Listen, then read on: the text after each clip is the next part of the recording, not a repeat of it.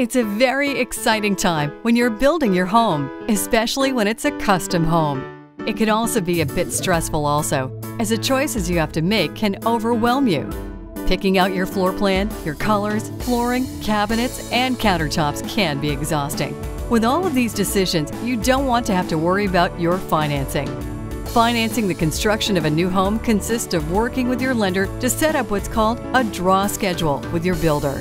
This simply means that as your new home moves through its various construction phases, the lender will release funds to the builder. As the borrower, you will pay interest only on the current balance of the construction loan.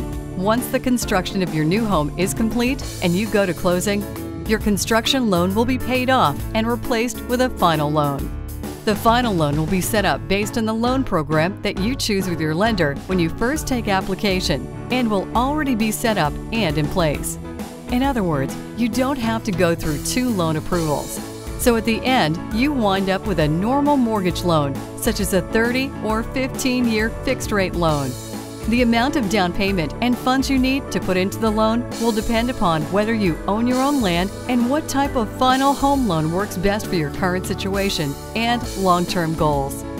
Building a new home can be a little intimidating, but the financing portion doesn't have to be. Working with a lender that understands your goals and that is familiar with new construction lending will provide you with peace of mind and save you from stress during the process. Reach out to us with questions at 855-GO-ALCOVA or visit us at www.goalcova.com.